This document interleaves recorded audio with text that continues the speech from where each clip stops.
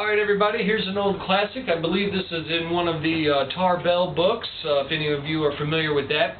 Basically it's a lesson in penetrations and escapes.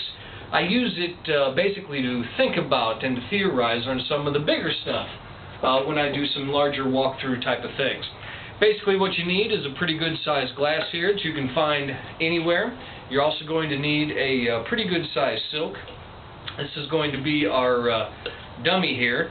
You take a silk and put it inside the glass so that everybody can see that it's in there. There's no doubt. They can tap on the glass, whatever they want to do. You're also going to need a different colored silk of the same size. They have to be different so we can tell them apart. Here's what happens.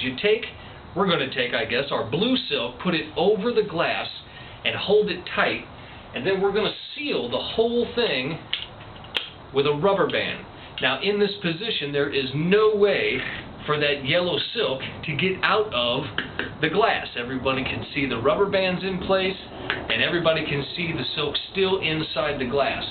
Here's the challenge. What we want to do is try and reach in, I guess, I hope you all can see that, but basically you reach in and pull out that silk right through the bottom of the glass.